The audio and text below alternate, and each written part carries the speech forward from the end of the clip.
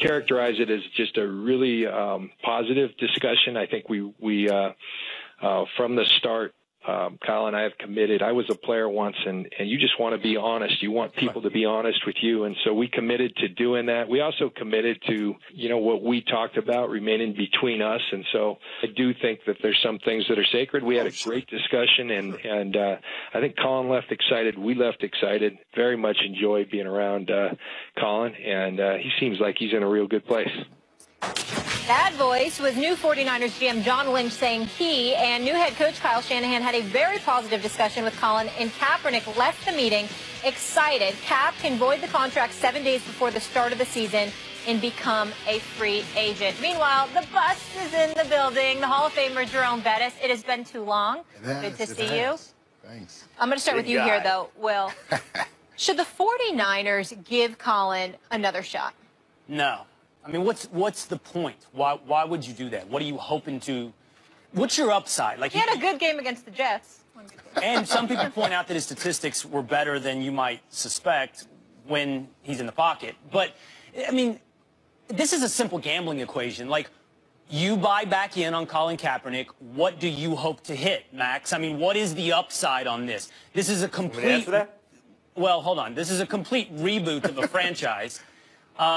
You need to start over. You need to build for the future. Is there any chance that Colin Keapernich is your future quarterback 3 years down the road? Is there any chance that this is the guy you build your franchise around for the next 5 to 10 years? The answer has got to be unequivocally no. So why go back in on him for one more year? It's equivocally no. First of all, are the Niners ready to compete now? No. They have a ton of holes they need to fill. In fact, they should trade down in the draft to restock the roster.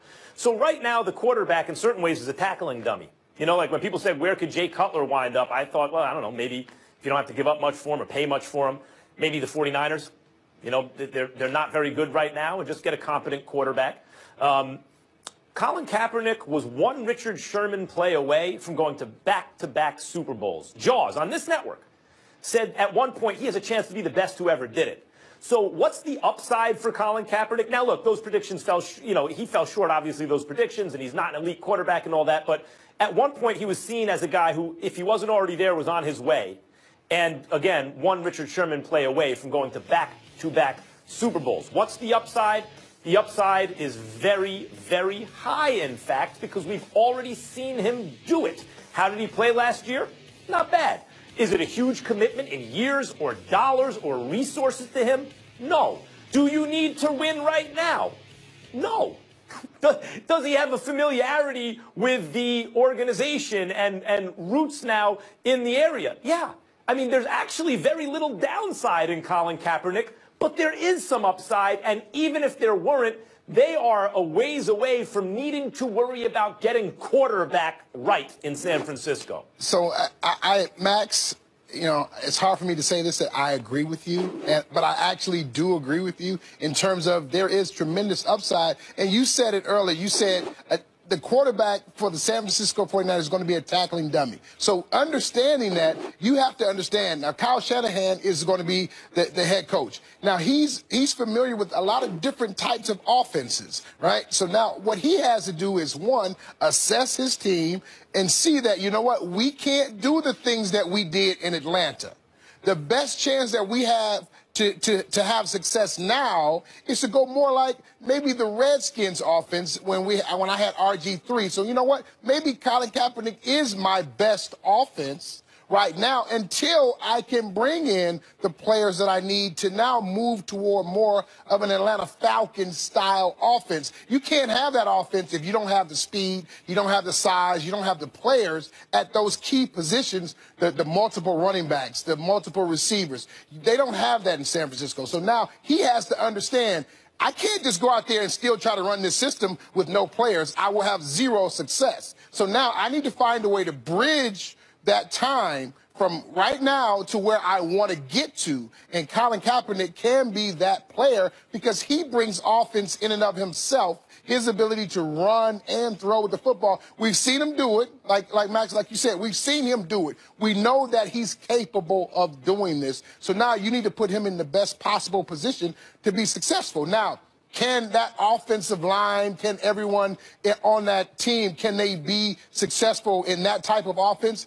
Well, we've seen them in that type of offense. We know that they're capable of doing it. Now, can they sustain that? And is Colin Kaepernick the player that he was, 3, 4, 5 years ago? That is the question I believe we have. But I believe you have to say yes. You have to. If you look at the calendar, you have to say he's capable of doing that. Physical prime. Absolutely. And one of the problems with Keapernich, Will, is that he was already so good and showed so much promise that there was a constant tinkering, making him even better in certain respects. And he took a step back. And, of course, Harbaugh leaving doesn't help. But I think people have come to the realization, hey, if he could just be what he was, that's plenty. But he's not. Even if he's not what he was, he's okay. He doesn't cost you anything right now. Okay, so first of all, I'm listening to you guys. That's about to reveal itself in my rebuttal to you. First of all, you retained the hope that he can be something he was 3 years ago. That's your potential upside. I think that is more than rosy. I think that's more than hopeful, and I think you know it. I think that he was 29th in QBR this year, and you both characterized him as,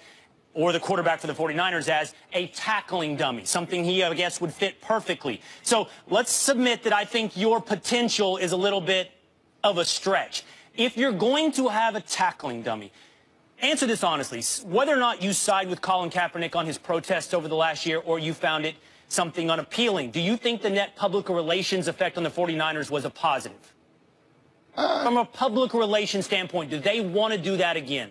I don't believe they have to do that again. In that neck of the woods, I don't know if it hurt them. I don't think they have to do that again. That's true, this is past that stage. They're on the other side of this issue. It's not still on the forefront every single day in the papers, or is that the leading story? I don't believe that. We'll see next season, but I don't think you want your tackling dummy with a tenuous upside and a potential PR downside when you have other options. There's Jay Cutler that's going to be floated out there. Hey, by the way, RG3, your RG3. He might be out there. So if Kyle Shanahan wants to run that again, he might have the exact guy. Also debatable. If you put all these guys in there with in their tackling dummies, none of them can stand up. Including Keapernich. All right. I think he can. It's debatable if AD still got it, too. And we are now just 2 weeks away before the March 9th deadline for the Vikings to decide whether to pick up the $18 million option for Adrian Peterson. Vikings GM Rick Spielman says he hasn't decided what the team will do. Max, I'd be very excited if the Giants got him. I don't know about you, but that is not the question. How much does Peterson have left in the tank? I don't think Adrian Peterson. I think Adrian Peterson is gone, never to return. And Bus, you and I argued about this in the beginning of the season. And when I talk about the cliff, even for Tom Brady or any player, when they hit a certain age, and a lot of times I'll hear, oh yeah, because had he not gotten hurt, but that's part of it. It's an extremely violent sport, and as one ages, their tendons have become, more brittle and all those kind of things. And they're more injury prone. And just exposure to the NFL makes you more likely to be hurt. But the two things compound, and that's why, especially at the running back position, you see very few past the age of 30 who are really good. Adrian Peterson is such a physical freak. I mean, he's come back from injuries most other humans can't, way ahead of time. And so I think he can still be an effective NFL player. But I think the idea that we're going to see a prime Adrian Peterson, meaning one of either the best back in the league or one of the best handful of backs in the league, those days are gone, and therefore you don't pay $20 million for that. Jerome, Max, first of all, I've come to realize now that you are the guy that is a pessimist. Hates old people. All people, not old people, but you hate like anybody that I heard you say Paul George is going to be done in a couple of years. I mean, no, I didn't say that. Mistaken. When the conversation Paul George got there, Magic Johnson. You said if you give him a long contract, he's only got 2 years left or something. Yes, you don't give. Listen, I mean, he's a young player. He's not even 28 years old. Don't do Paul George. Get him on Peterson. So anyway, with Peterson, what you have to look at when you look at Hall of Fame running backs, and I'll say this again.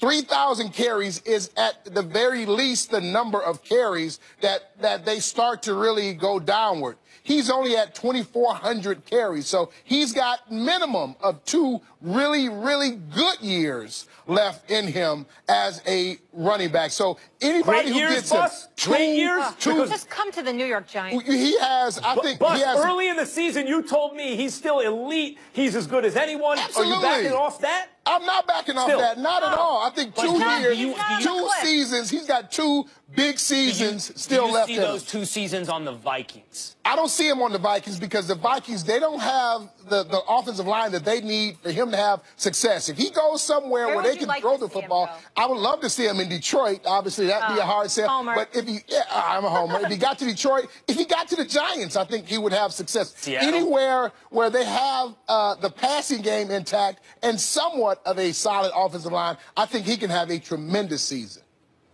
We'll leave it. By the way, the physical prime of an athlete, and this goes across sports, is younger than people assume it is. So when you see a 27 or 8-year-old basketball player, you got to start looking at the clock. It's just the way it is. Your problem is Someone's going to defy odds. The problem is, Max, you speed up the clock, Max. You just got the clock on fast, man. Slow down. Now, he turns superstars into averages. Yes. He doesn't see superstars as anything but statistics on a spreadsheet. Well, you can average the superstars, too. The superstar, he goes above and beyond the normal player. That's what you got to understand. Like you, the Hall of Famer, Jerome Bettis. Good to see you. We'll see you and Damian Woody later on NFL Live. Looking forward to that. Speaking of cliffs, Max Kellerman, Tom Brady, he was on one literally. The man has no fear. Yesterday posting this video of himself crashing after going over a jump on skis. Should the Patriots have a problem with his daredevil ways? And should he be taking some flack for this? We'll debate that next.